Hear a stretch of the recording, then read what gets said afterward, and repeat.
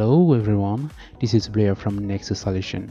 Today we're gonna start a series of tutorial on NexoPOS 4, and this series of tutorial will cover how to download and install NexoPOS, how to use the available component, and for the developers we will see how to use the internal API and create modules. So before getting started, let's first talk about NexoPOS 4. What is that, and what is the current status of the development?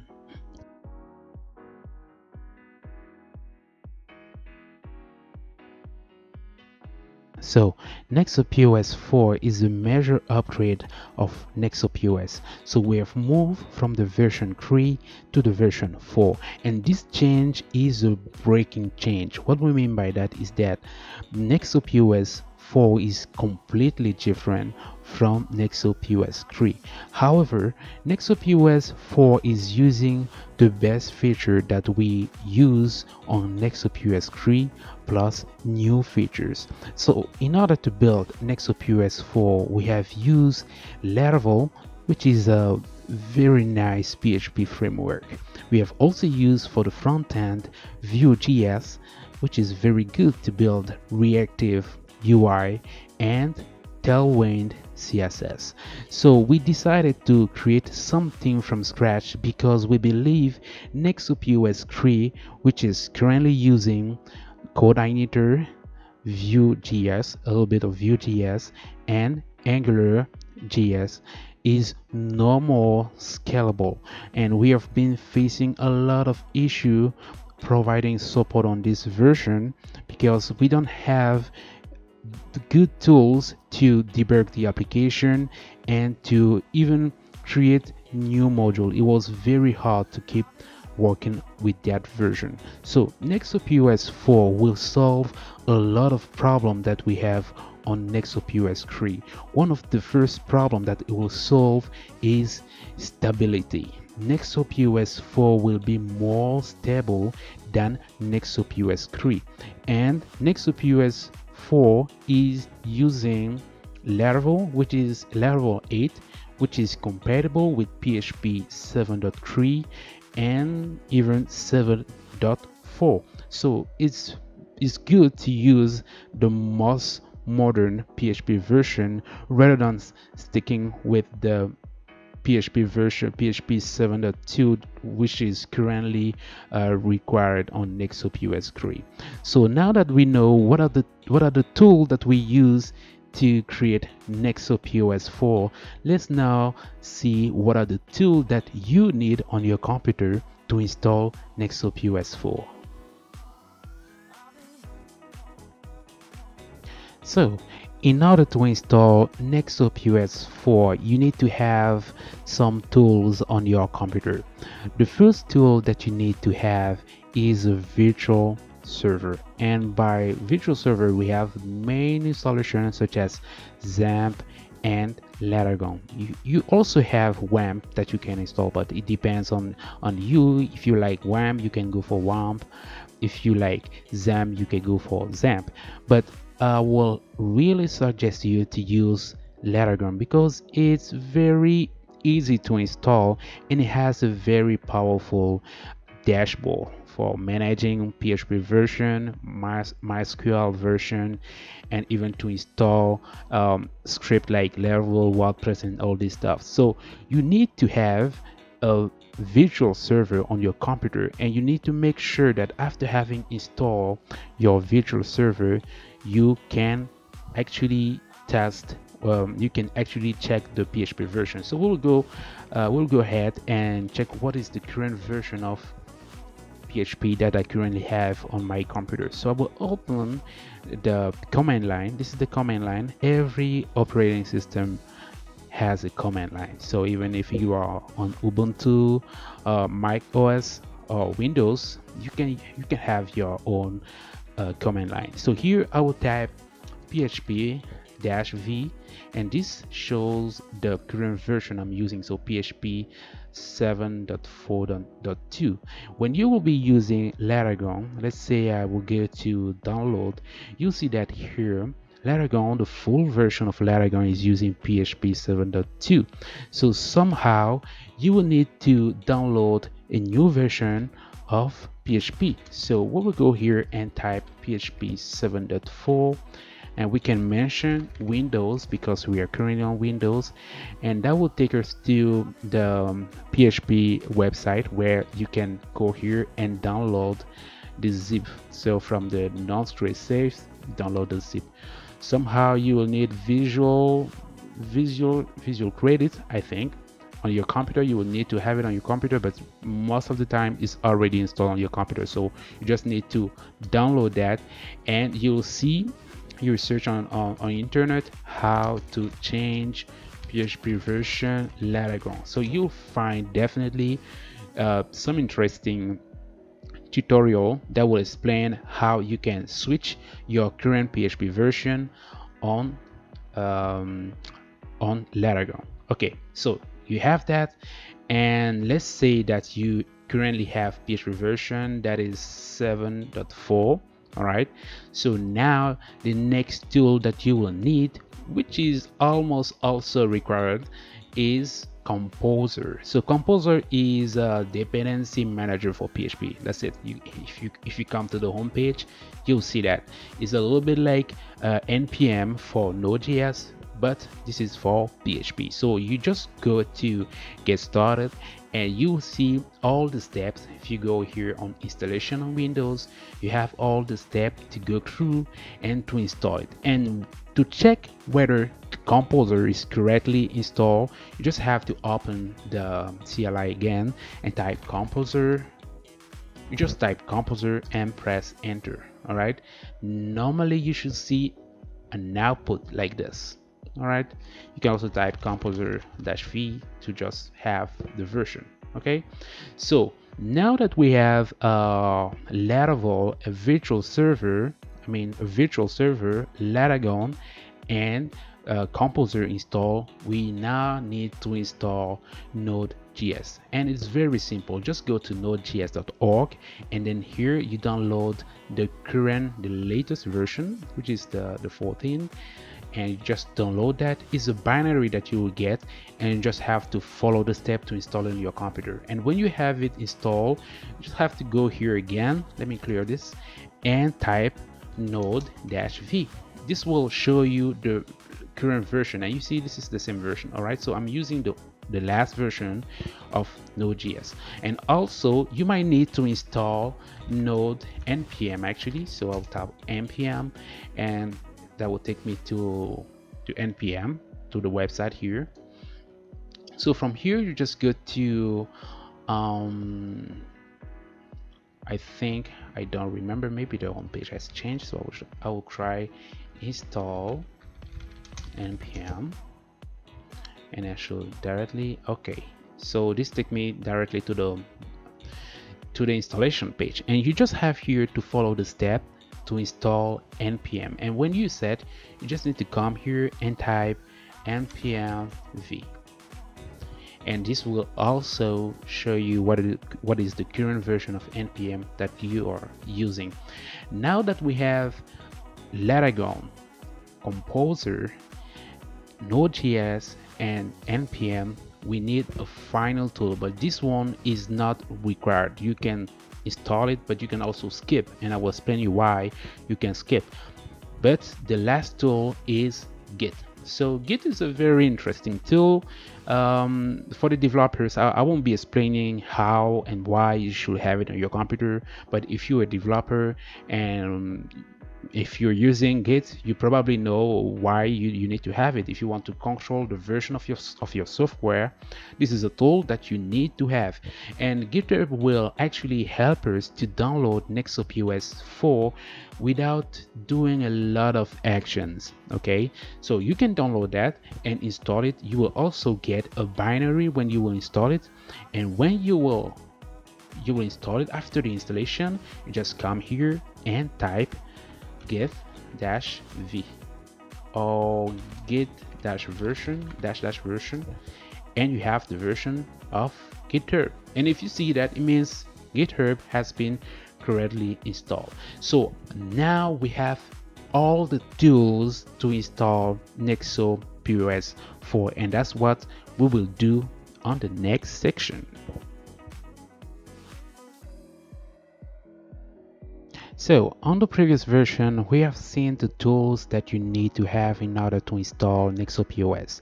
I'll try to remind you the tool so that you are in the same page or the same line as me. So you need to have a virtual server on your computer. You need to have Composer installed on your computer. You need to install Node.js and npm, and finally you need to use Git. But as I told you, you don't absolutely need to install Git on your computer, because there is a way around. It's a little bit longer, but you can skip that and don't use Git.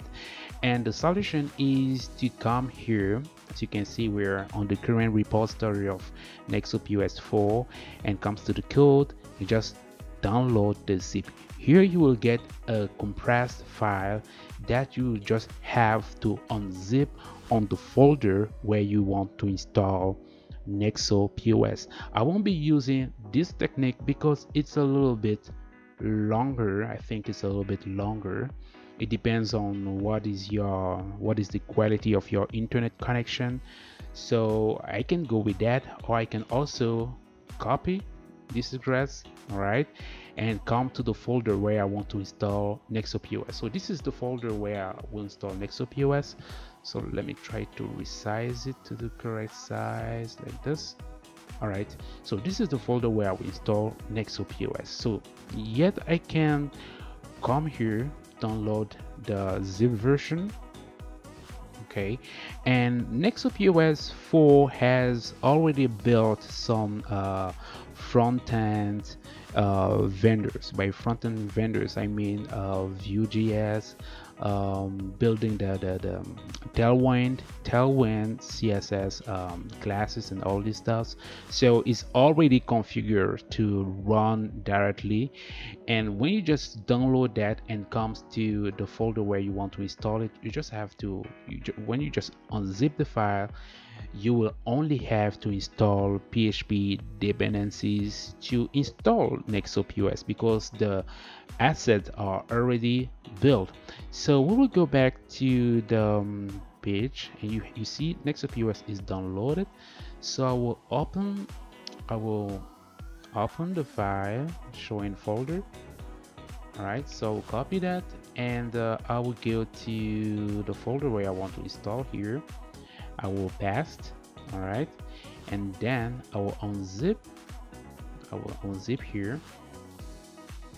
Okay, so yeah, I said I won't go with that version, with that solution, but that's what I'm currently using. It's also simple, but I think I prefer using it, because I can, if for you can directly contribute, and submit your suggestion. So that's why I wanted you to install Git. But if you just want to give it a shot, it's easy. You can go with that version, with that solution I'm currently using. So here we have the repository. All right, so let's say this is where we will be working, and now we need to open the CLI on this folder. When you are on Windows, I think you need to hold shift. I think on the keyboard it's shift, and then you do a right click, and you will see open PowerShell. This is in French, but on your computer it should be open PowerShell. And when you open PowerShell, all right, you see the path take you to the current folder where we are on the same path. Okay, so now we need to install PHP dependencies, because we already have the asset, the front-end asset built.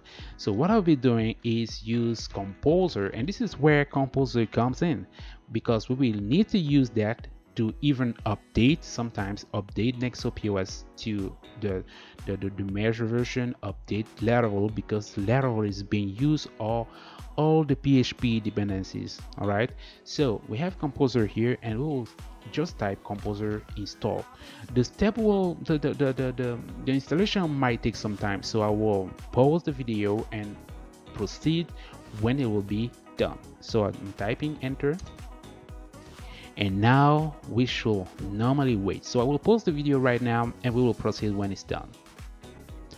So we have installed the PHP dependencies, but you can see that we have a problem here. Actually, the file.env is missing. In fact, we need to have a .env file to be able to install correctly NexoPOS 4. So what we will do is to copy this file and to paste on the same directory, but change the name into .env. So just have to confirm this alert and go back to the CLI here. And what we'll be doing here is just composer dump upload. So in order to avoid this issue, right, is before installing PHP vendors, PHP libraries, you need to create a .env file and run the installation by typing composer.install. So you can see now NexoPOS has been downloaded and is ready for the installation. By installation we mean installing on the database, and what we'll be using is the database that is provided by Laragon, and the solution that we're using is HeidiSQL. All right, so I'll open HeidiSQL. So first I will open Laragon. All right, so if you're using Laragon, you just have to open the control panel of Laragon. So let me just go and do that, and by default just have to use the database field, database button instead. And me, I'm not using that button, but I will use HeidiSQL that I have already installed on my computer. So I will tap HeidiSQL. All right, and now I will open, and here I will just have to create a new database, or I can use an existing, but I will go with a new database. I'll call that NexoPOS series. All right, so for the collation, I think UTF-8 general CI can go. Let me just select that general CI, but I think you can choose the right collation according to the character that you'll be using on your database. So I'm using UTF-8. Cool. All right, so I'm switching now to NexoPOS series. There is that. Okay, so we have the database and it's empty. All right, so now that we have the system installed, okay, we can also generate a key using PHP Artisan key generate.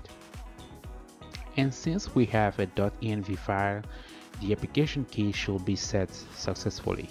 All right, so we can also create a symlink to the storage directory using PHP Artisan storage link.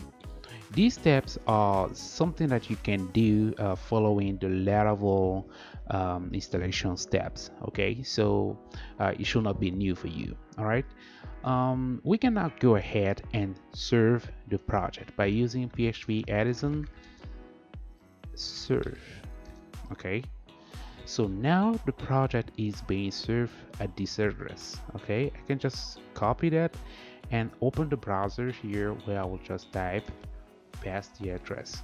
All right, and since NexoPOS 4 has built the front-end dependencies, it's already built, means it's compiled already, and here we just go ahead, and even if you, whether you try to sign up, sign in, dashboard, you will head to the installation page because it's not yet installed. So I will click on dashboard, and this should take me here. All right, I'll click database configuration, database setup. Okay, and here I'll just provide a name that is NexoPOS series. You can leave the prefix here, the password. The username is usually root, especially on Windows. So I will save the database. All right, and now if you see this problem, if you see that the loading page is still spinning, I have mentioned this problem on the global shopping here, and this happened because when you just mention the database information, the development server restart, and when it restart, your session is no more it's no more active basically. And what we need to do just to fix this problem is to refresh the page, just that. All right, and you won't be facing this problem if you install NexoPOS, for example, online or on a remote server. You won't face that problem. Okay, so I'll go ahead and provide NexoPOS as the application name. Admin, I will use, okay, this well-known admin. Contact at nexopos.com, and password, I'll let you guess what is the password. Okay, you will type your password. You don't have to know my password, but it's a very weak password. All right, so I will click on create installation, and now what it will do, it will install the database on Haiti. If you come here, you refresh, you'll see that database are currently being installed. You refresh again, you see there are more database, more table instead, more table being added. Okay, so we'll just wait here that it's complete, and normally you should head to the database migration.